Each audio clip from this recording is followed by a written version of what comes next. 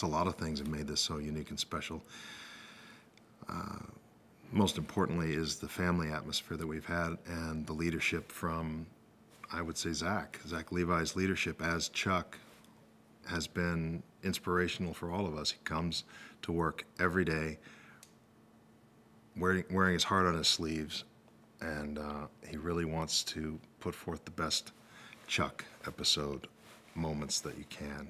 And I've been honored to have been a part of that as a support structure, and I think I'll miss him most of all. Absolutely. I think Zach's maturity level has grown exponentially over the last 5 years. He's directing episodes now very well, and his drive and his organizational capability. When we started 5 years ago, my kids were all still home and in high school. I'm talking about my personal life. Now, I'm nearly an empty nester. I just have one left at home, basically. So, on a personal level, that's a big change for anybody that's gone through that experience, growing children and then having them move out and become, productive members of society. Yeah, I guess he's gotten a bit softer in his old age here. He cares more about people's feelings.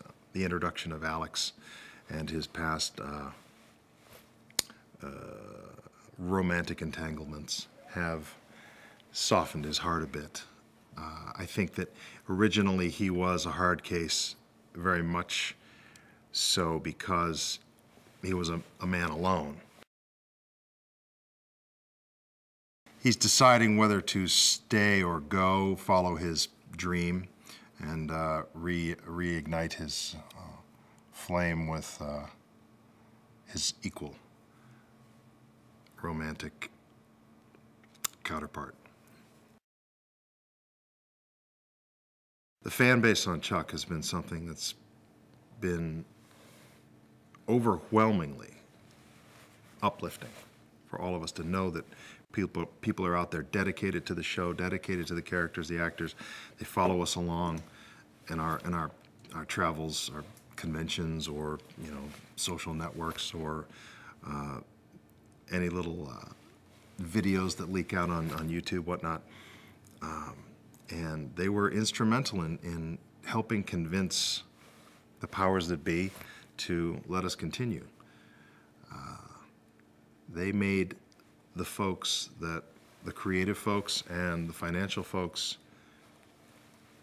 they made it worthwhile for them to finesse our continuing existence. So, thank you, fans, because this is all for you. I mean, we get the rewards, but without you, we're not here. And so, gratitude and blessings. What more do you say?